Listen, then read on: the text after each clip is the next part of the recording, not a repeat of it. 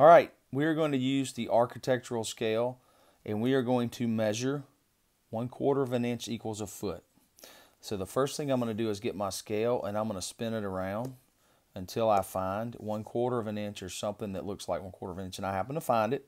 And I want to make sure it equals a foot. And the way I do that, remember, is with the gross measurement. And I know I have 1, 2, 3, 4, 5, 6, 7, 8, 9, 10, 11, 12 divisions, which means this represents a foot.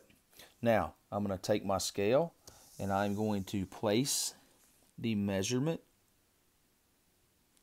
line on the biggest gross measurement. Now, I can see that I have a gross measurement between here and here.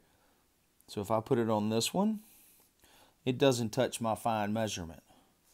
If I put it on this one, my fine measurement extends, or the object extends past my fine measurement. So I'm going to put it on this number right here, which I know is 8. All right?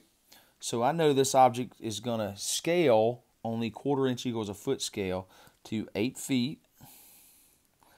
And then I've got to remember that this represents a foot, and there are 12 inches in a foot, and there happen to be 12 marks. So each mark is going to be an inch.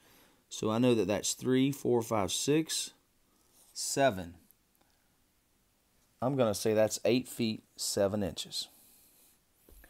All right, let's look at the next one. 8 doesn't get there all the way.